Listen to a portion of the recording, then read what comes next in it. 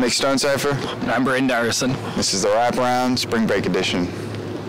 So do you have any plans for spring break? Yeah, so I'm actually taking a trip with a bunch of guys in my major, a bunch of people in my major to Bandon Dunes in Oregon, which is super exciting. You know, going to go with a bunch of my closest friends and play a lot of golf, so that's exciting. Did you intend to have like a boring spring break to try to like refresh you for going back into the semester? I mean, this is going to be like probably the highlight of my year. What are you planning on breaking this spring? Breaking lots of course records, stuff like that, yeah. Course records. What's your handicap? I am a 2.5, but depending on when you ask me, probably like an 8 right now.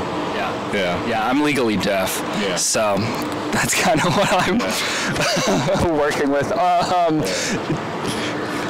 Hey, what are you doing for spring break this year? I'm going to Rome with my friends. When you get there, are you going to say when in Rome? I don't think so. Why not?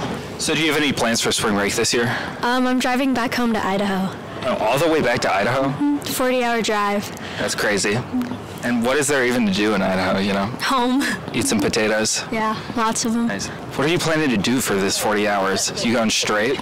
Straight through. I sleep for 6 hours, lots of music, mainly. Loud music. Groovy. I'm getting tired just like hearing about this spring break. So what are your plans for spring break this year? I plan on visiting my friends who go to other colleges who have different spring breaks, and then I also plan on going home and seeing my dogs. What schools do they go to? I have one friend that goes to University of Delaware, and then I have another friend who goes to Westchester. So of all the places on planet Earth you could have chose to go this year, you chose the state of Delaware. Any reason why? I'm from Delaware. I'm sorry to hear that. Can you give me one redeeming quality about Delaware? It has really nice beaches. So do you have any plans for spring break this year? Yeah, I'm going to Miami. Going to Miami? Yeah. Going to Florida? Yeah. Have you ever been to Miami before? No. Yeah, it's an experience. What are you planning on doing in Miami? Beaches and stuff, probably. What's your opinion on Florida? I don't know. I heard there's crocodiles there. Yeah, I would watch out. Yeah.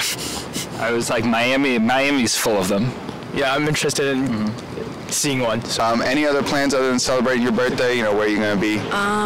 Also going to be just showing my friends from here who aren't from Pittsburgh around town, so yeah. So you're from Pittsburgh? Yep. What are like some common like Pittsburgh phrases that you might hear at Penn State here? I know like some people from like Homewood say like homies or like yins. What does yins mean? But I'm pretty sure it's like to refer to people like in the same way you say y'all. Gotcha. So do you think that came about because like all the people working with steel in Pittsburgh, some like would fall on their head and they came up with yins instead of y'all? I'm Nick Stonesifer. And I'm Braden Dyreson. And this has been the Wraparound Spring Break Edition. Be sure to subscribe to all of our social media platforms and enjoy the time off. And shout out to Nick for being the next editor-in-chief at the Daily Collegian. Let's go!